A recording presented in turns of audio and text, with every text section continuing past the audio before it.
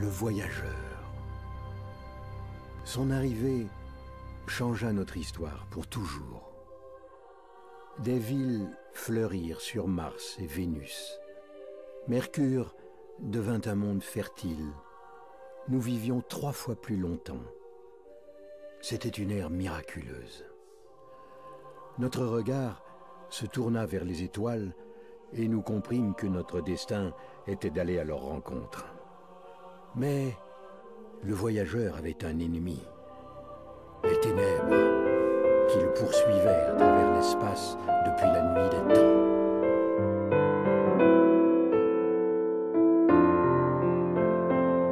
Blocks of life in unexpected places. Literally, the seeds of life would have been delivered to all.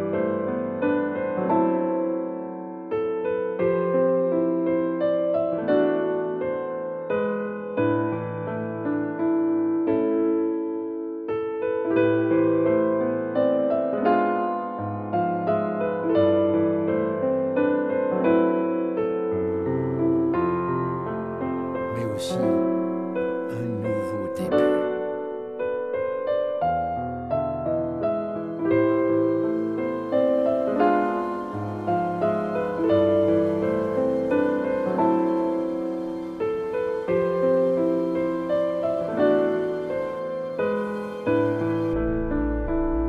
For life to exist on Titan, Chris believes one fundamental process has to happen first. A process that, according to the most widely accepted theory, took place on early Earth and ultimately produced us. In this scenario, the raw ingredients of life, organic molecules, dissolved in water, and once in this liquid, they came together and reacted to form bigger, more complex molecules that would eventually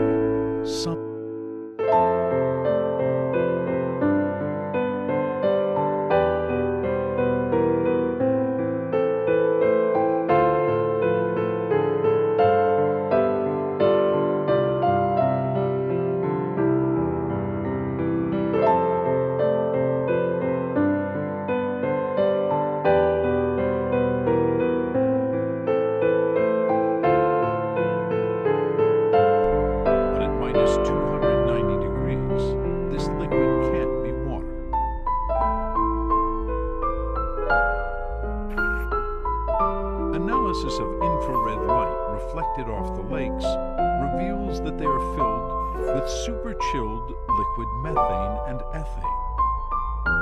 On Earth, these hydrocarbons are gases we use as fuel.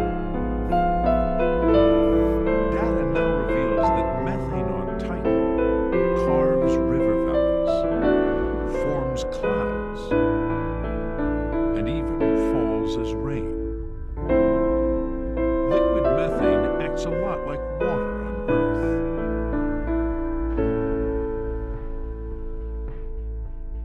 But could it act the way water does, as an essential foundation for life, allowing organic molecules to dissolve, mix?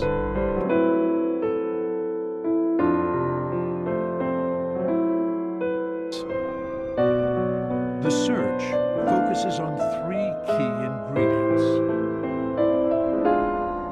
The first one is life's basic chemical building blocks, made from simple elements found in the cloud of gas and dust that gave birth to all the planets and moons.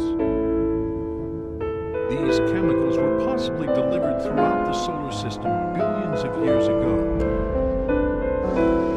by comets and asteroids.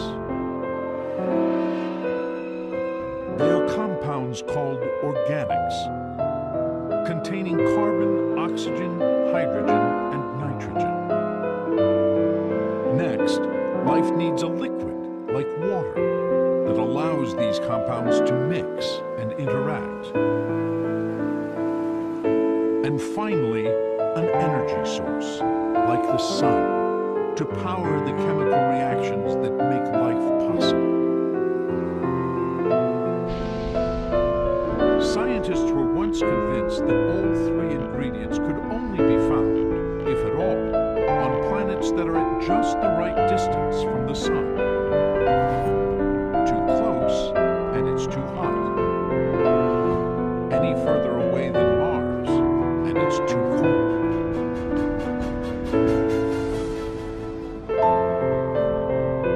But now, missions to the outer solar system are calling this assumption into question. Extraterrestrial life.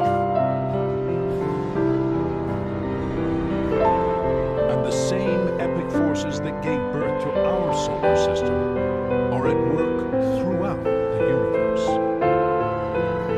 Tens of billions of planets are estimated to be orbiting other stars in our own galaxy alone.